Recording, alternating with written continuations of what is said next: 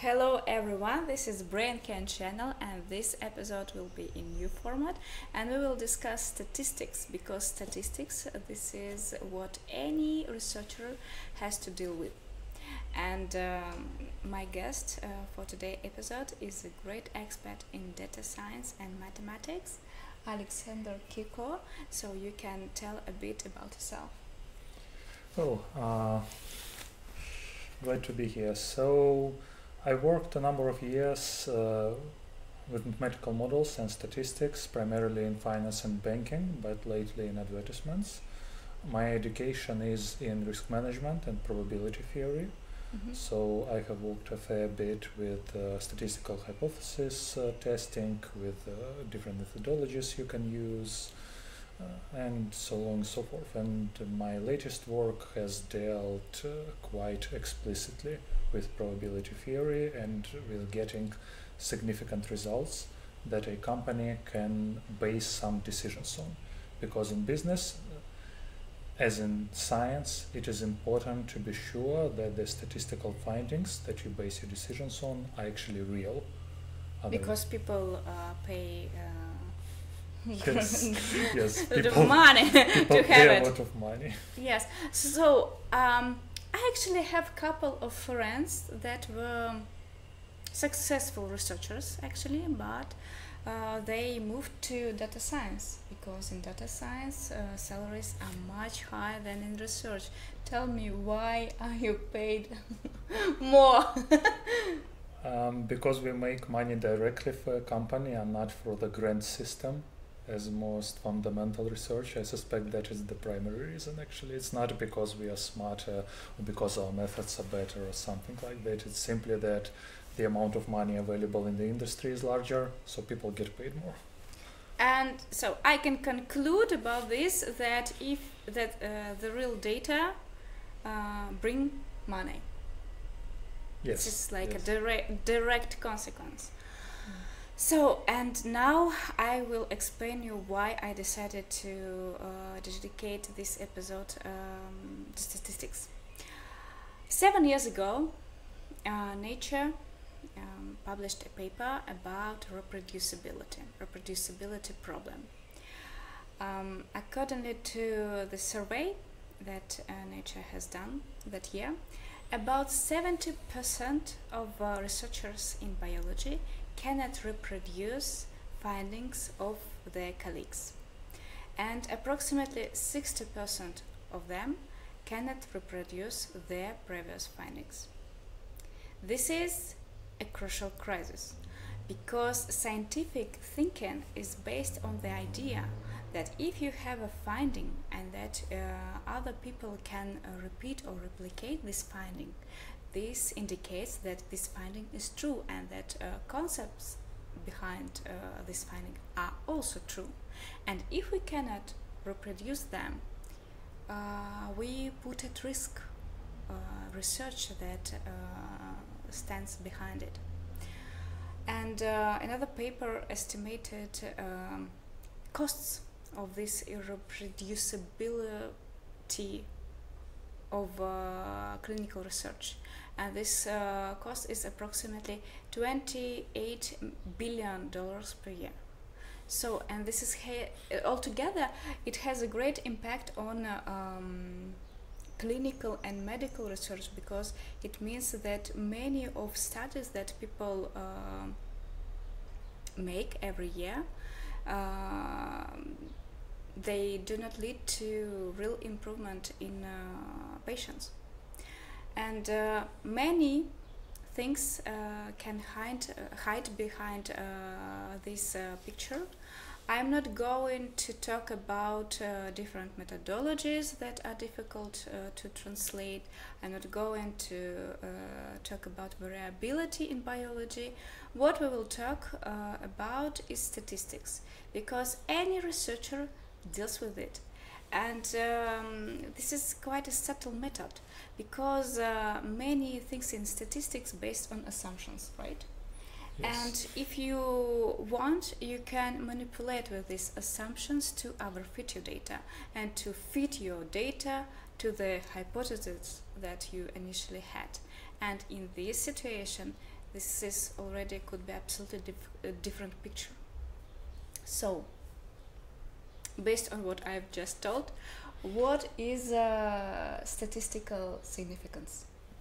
Okay, so statistical significance, very basically, is our confidence that the results we get in an experiment or the results we see in the data set are an actual finding and not just a consequence of randomness. Because you can understand that whatever result you're looking for, you can just get it randomly with some small probability. You can throw a coin 10 times and it can come up heads every time, just very rarely. So in science and in business, we need to be sure that what we see is with some very high level of confidence, not random. And statistical significance tells us that. How? So How does it tell? Yeah, this gets a bit more difficult because the way people think about statistics normally is that you have a hypothesis and you try to prove it, and you prove it with some probability. That is actually not how things work in science or in statistics. So you cannot prove a hypothesis with statistics, you can only reject one. So the way scientists work and the way data scientists work is we have a hypothesis, let's say that men are taller on average than women, and we try to disprove the opposite of that. So the opposite hypothesis would be that men are the same height as women, or actually the same all over height. So we take our data, we assume a certain distribution that, let's say, the height is normally distributed, and we try to see how improbable is the data we get given this opposite hypothesis. So in this case, we would get much larger average heights for women than for men, and the probability that the sample of men we got was just randomly taller than the sample of women we got would be very low for a reasonably sized sample, like in the hundreds. And based on that, we would be able to see that we have quite probably found something, and it's not just random noise. So this is how all hypotheses disproving functions in science. You assume the opposite and try to disprove it. And if you cannot, and if you can disprove the opposite, then you have probably found something. How can I correctly distinguish noise in my data from not noise? So this is a difficult topic. Yeah, it sounds like very easy, but this is actually not easy at all. Yeah. You understand that you need some sort of empirical threshold to separate the noise from your findings. So in economics, we usually say that if we have statistical significance of 0.95, so 95%, then that is good enough to publish a scientific paper, probably, if everything was done correctly. In STEM fields and physics and everything, the threshold is normally much higher, something like 99.99%, in order to be sure that whatever you have isn't nonsense. This depends partially on how expensive it is to get samples.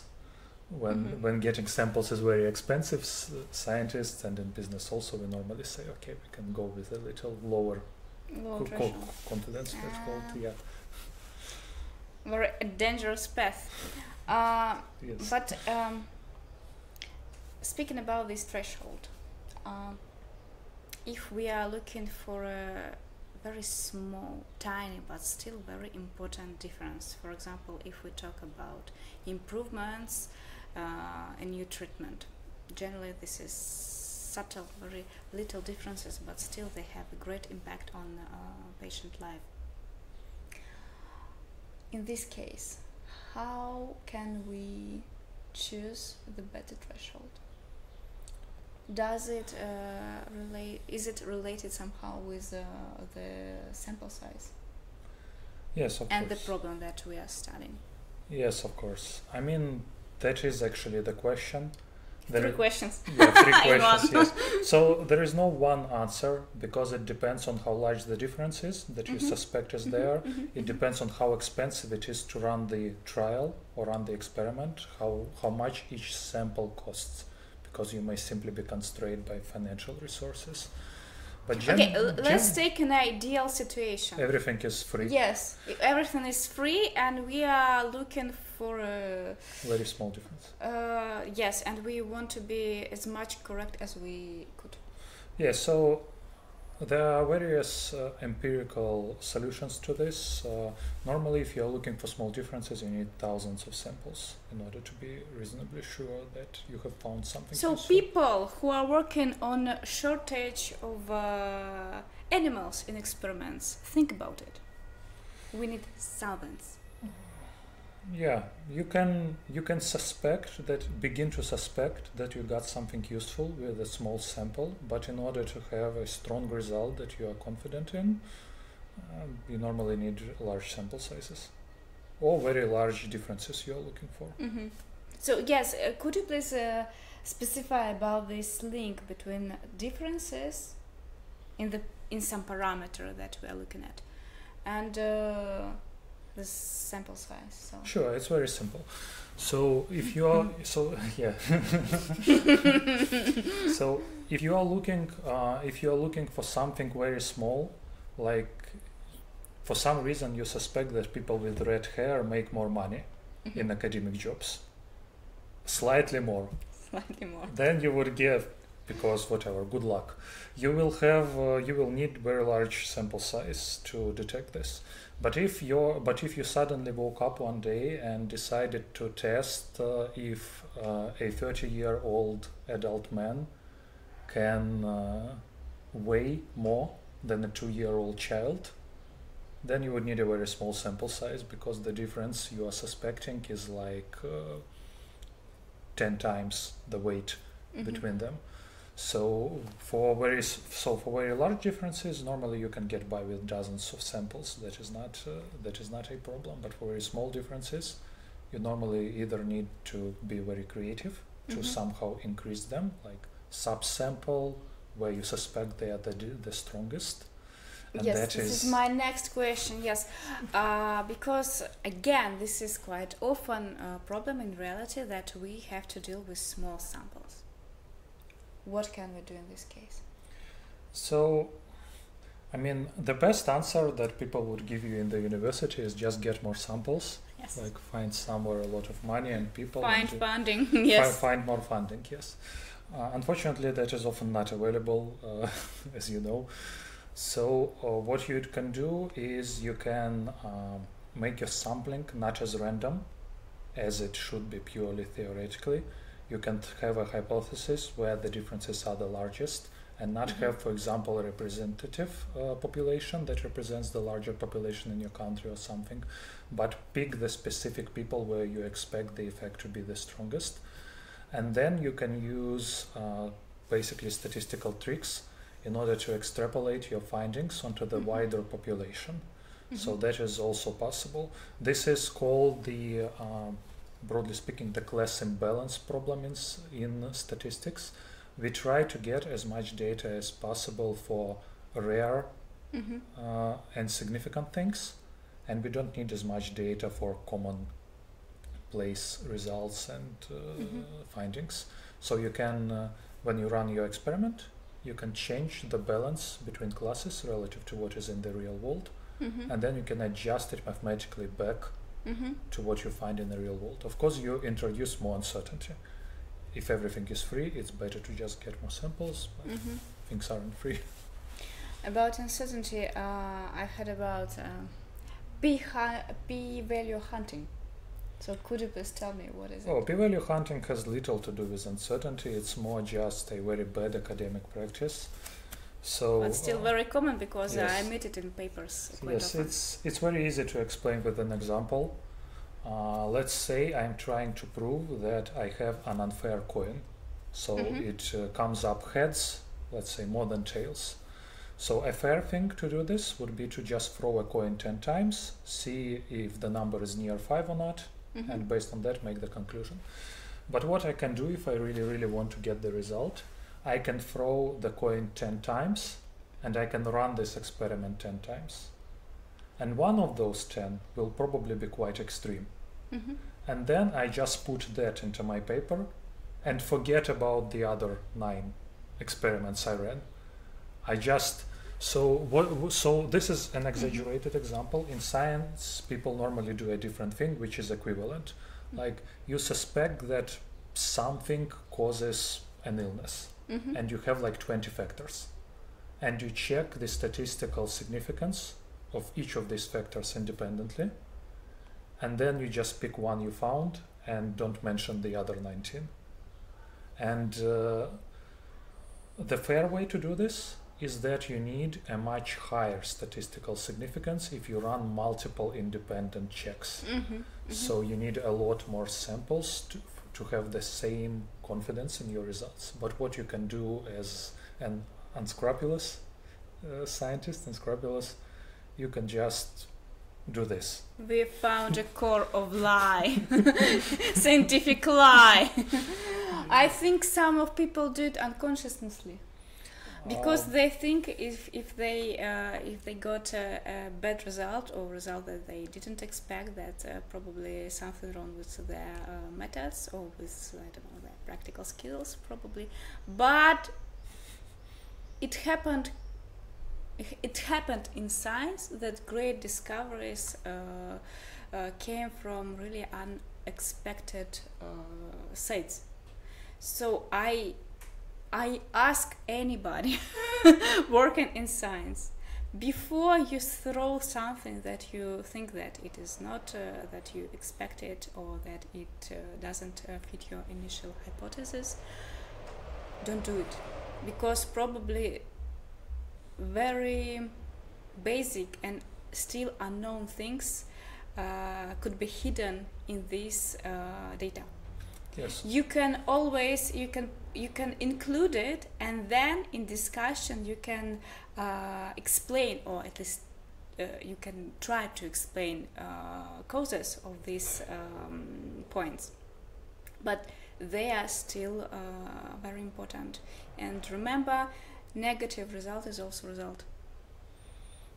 Yes, when throwing away data should be done explicitly with explanation why it is done, because when you throw away valid data non-randomly, this is how you end up with irreproducible, Yes, crazy results. Yes. And it's very common. Like, I come from economics, and it is a lot of people simply don't understand how statistics work. Like they really do not understand that you cannot run 30 independent experiments to prove your one hypothesis, then pick the one experiment which looks nice and just forget about the rest. That this is the wrong way to do statistics. Yes. So, and to do science in general. yeah. Because remember, again, if we are looking at very subtle, at very simple things and mechanisms that are not known yet, we can find something important in things that we don't understand and that we don't consider as important, and just throw it. So do not throw your data. Explain it. Yes. I think this is a perfect point to finish. Thank you, Alex, for this great talk. Always a pleasure.